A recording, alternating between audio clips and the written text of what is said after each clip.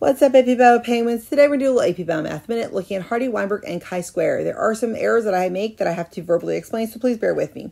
There are 40 individuals that are homozygous dominant, 20 that are homozygous recessive, and in a future generation, there's 178 that are red, 190 that are pink, and then 52 that are white. I need to do a chi-square analysis, figure out the population still in Hardy-Weinberg. First step, we need to figure out the P and the Q value for my original population, where P is going to be the frequency of my dominant allele and Q is the frequency of my recessive allele.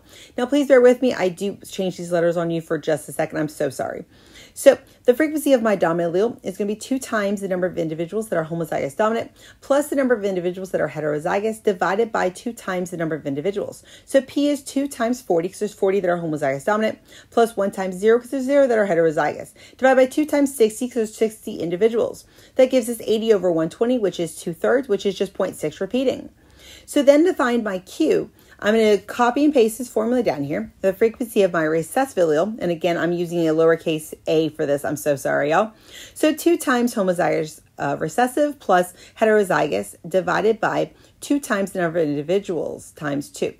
So that's going to give me my Q being 2 times 20 plus 1 times 0, because there's 20 individuals that are homozygous recessive and 0 that are heterozygous. And then that's going to be 2 times 60, because there's 60 total individuals. That gives us 40 over 120, which is 1/3, which is 0.3 repeating.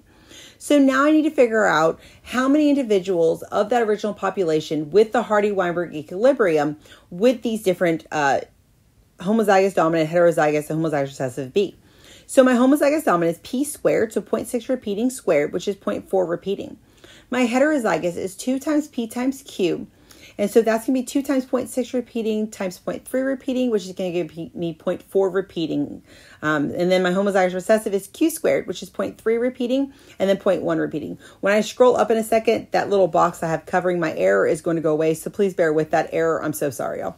So now I need to figure out, well, the original population had 420 individuals. So if I take those frequencies and multiply by the total population, that tells me how many individuals are of each of the different genotypes. So I have 186 that are homozygous dominant, 186 that are heterozygous, and then 46 that are homozygous recessive. So now I need to do the chi-square analysis. I'll go back up to the top and pull the data so I can see how many of my observed there were. And so I can fill in my chart now. So I have red, I have pink, and then I have white. I can see that 178 were red. I can see that 190 are pink. And then I can see that 52 are white. So fill that in. I then will fill in the values that we solved for the original population. And then I'm going to do my observed minus my expected. And then we're going to do the observed minus expected squared.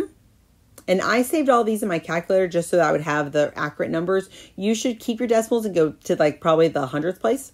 And then we're going to do the observed minus expected squared over the expected. And that gives us our chi-square of a 1.071. So our fourth step is that we need to compare this to our table value. So we are looking at a degree of freedom of 2. Because of the fact that we have 3 different phenotypes. So 3 minus 1 is 2. And then we have a p-value of 0.05. And so our value is less than the table value. And so that means that we're going to fail to reject the null hypothesis. So it is in Hardy-Weinberg.